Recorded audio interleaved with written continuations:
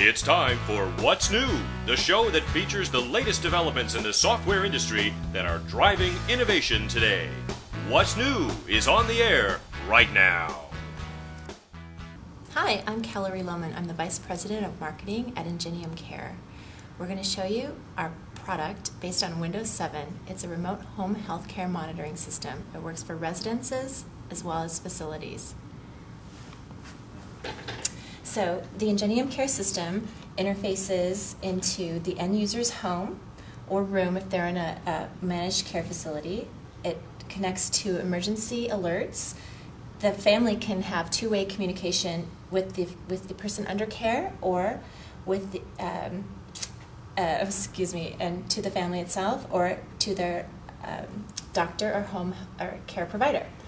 You can simply touch and make phone calls. Everything's built on the platform for large, easy-to-read buttons. You can make phone calls by simply picking a photograph and it dials the number. We can interface both on the administrative side. We can push calendar events out and they can find calendar appointments very easily. We can send them health and treatment reminders. We can do this by simply pushing it through the system, or we can alert them in other ways. It's attached through a Zigbee device that is in partnership with Control4, one of our home automation partners. So if there's something very important or someone needs a different level of care, we can make an alert such as the lights going on and off in a home or making the phone ring.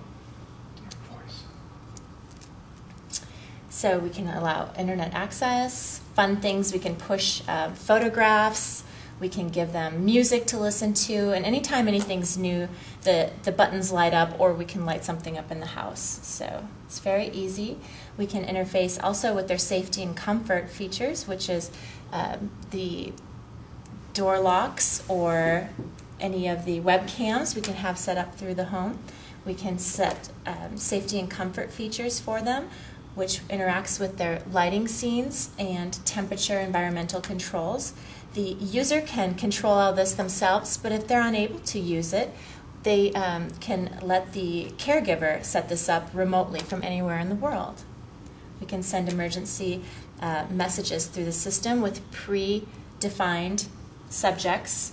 Let's say she feels terrible, and they can just simply send a message to the caregivers, and they'll be able to get that message. So this is primarily the system. It's really easy to use. Anything that they need to do is on the home screen here, and if there's something that comes up, they have a little message box here, and this one says that Eula, aka Bunny, has some blood pressure to take, and so she puts on a simple Bluetooth cuff, walks up to the system, it grabs it automatically, and she presses done, and it records into the system. And any appointments that come up illuminate, and like I said before, can either do something subtle if she doesn't need a lot of care, or it can lights on and off, or at different levels of alerts or voice interaction. And we can also see her through this webcam on the screen, or there's webcams that we can push around the home if needed, and we can interface into those as well. So next, we're working on a pendant that utilizes Windows 7 sensor platform.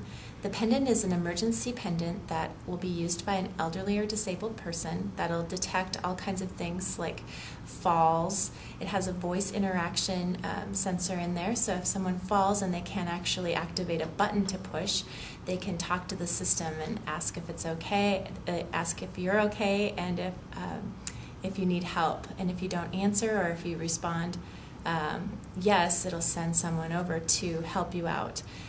So we have developed this device over this past week, and we have a little guy here that shows how the sensor might work in the pendant that we're developing. Of course, this will be miniaturized when it goes to market, but let's say someone falls forward You can see this remotely on any of our administrative views. So if something happened and you just wanted to check in on your mother, you can certainly see any movement remotely.